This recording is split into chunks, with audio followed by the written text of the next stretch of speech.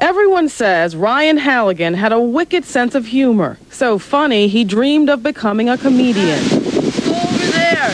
But at 13, Ryan committed suicide. He was very carefree, very generous spirit. His shattered parents, at a loss, have relived moments over and over again looking for clues. Ryan struggled academically, but he had lots of friends and he loved being online. He was a well-liked, good-looking kid who fell under everybody's radar in terms of being a typical kid that's bullied. So what happened? I had to spend a lot of time reconstructing, going back.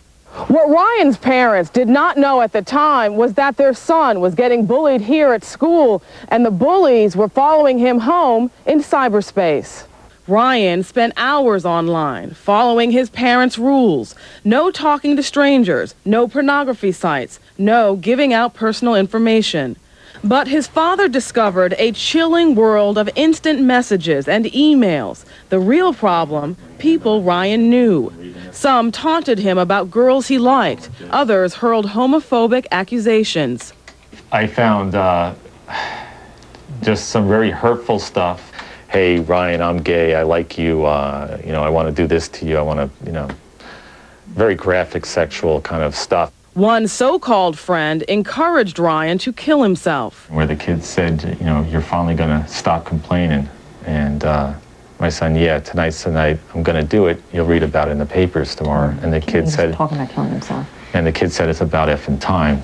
Ryan's friends say the Halligans stumbled into a world many parents don't know exists. An anonymous cyber world where everyone is a potential victim.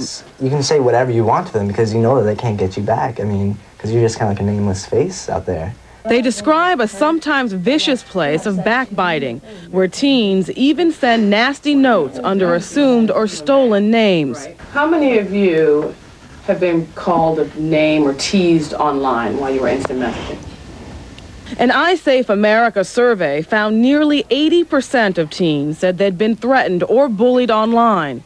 Few complain, fearing their parents will pull computer privileges or make things worse by irritating the bullies.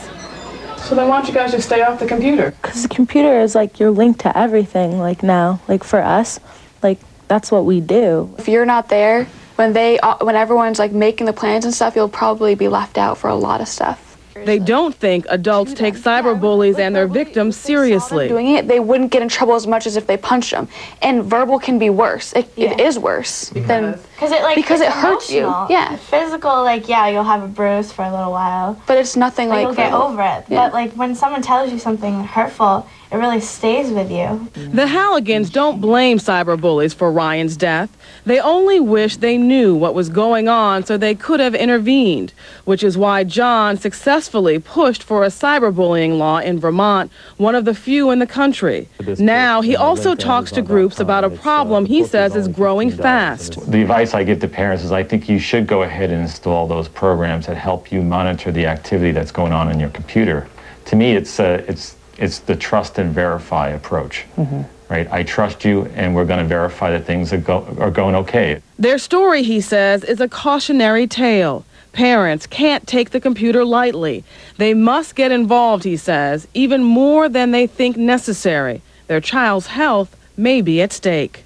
Adora Udoji, CNN, Burlington, Vermont.